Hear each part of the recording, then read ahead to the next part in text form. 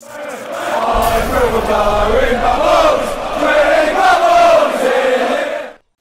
everyone, it's Ryan at West Ham Fan TV. Just going to do a quick little video tonight. It's not a roundup, it's not a match preview. It's more to do with the Charlie Austin story that broke today concerning David Sullivan and his statement that he released. I'm just going to give you my thoughts on this.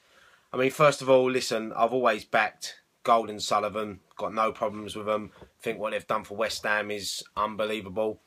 When they picked up the club to where we are now, they've done a great job with the stadium coming up, the signings we're bringing in.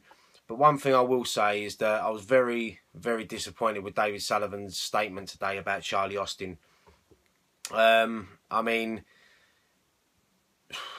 I don't even know where to start, really. I mean, I really feel sorry for Charlie Austin. I mean, for David Sullivan to come out and say that he's got no ligaments in his knee, he wouldn't last a season, he could break down at any moment. I mean, listen, if we don't want to sign him, don't sign him.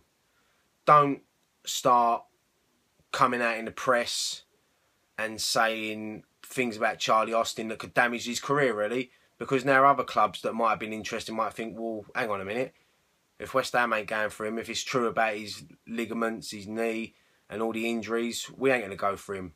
So I feel really disappointed in David Sullivan with his statement tonight that he come out with earlier. I mean, Charlie Austin's a great player. I've backed him 110%. You know, I'd love to see him at West Ham. I think he can offer West Ham a lot. Reactions I've seen on Twitter through this, most people are the same. They would love to have seen Charlie Austin at West Ham. No chance we're going to get him now, which is a shame. I think David Sullivan's sort of covering himself a bit. You know, if we can't afford him, don't buy him. Go and get someone cheaper.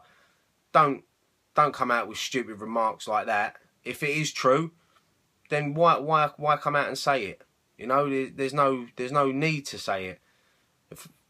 So yeah, I mean, Charlie Austin's obviously hit back with a statement tonight, which I'm glad he's done, really. I mean, I'm just reading him through it now. I heard it earlier, but yeah, he basically goes on about that he's fit, he can play. He played the other night, he scored. He's doing well for QPR. He's saying that he's training, it don't affect his thing. He scored 18 goals last season. And another thing that David Sullivan said was he's not worth the 15 million because he didn't save QPR. Well, there's 11 players on the pitch, not one. You know, he done his best for QPR. The other 10 players or a few other players let him down last season. It's not Charlie Austin's fault that QPR went down. So yeah, I mean, like I said, listen, this is not a dig at David Sullivan. Well, I suppose in a way it is for what he's come out with. But like I said, I've always backed the owners, Gold, Sullivan, Brady. I think they do a good job. But with this, I just can't agree with him on. You know, I think I've seen a few ex-players tweeting about it, and it's put our name back in there as well. You know, everyone seems to be against West Ham lately. I mean, all the petition that's going around about the stadium, and now David Sullivan's come out and said this. It's just putting our name in bad press once again. So, I mean, leave your comments below. Let me know your thoughts on this. If you agree with David Sullivan, if you disagree with him, if you feel for Charlie Austin, if you couldn't give two shits, you know, just leave your comments below. I mean, like I said, it was only going to be a quick little video just to see my reaction. I'm sure you'll see the rest of the boys' reaction on post-match pint when we do it at the weekend. We're obviously bringing this up.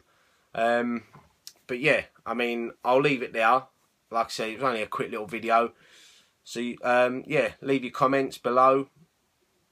And yeah, that's it really. I ain't got really much more to say. But see you all down the bowling on Saturday against Bournemouth. Hopefully we can bounce back with a win. Yeah, I think that's it really. I'll leave it there. So I'm Ryan at West Ham Fan TV. See you on Saturday. Come on, you Irons.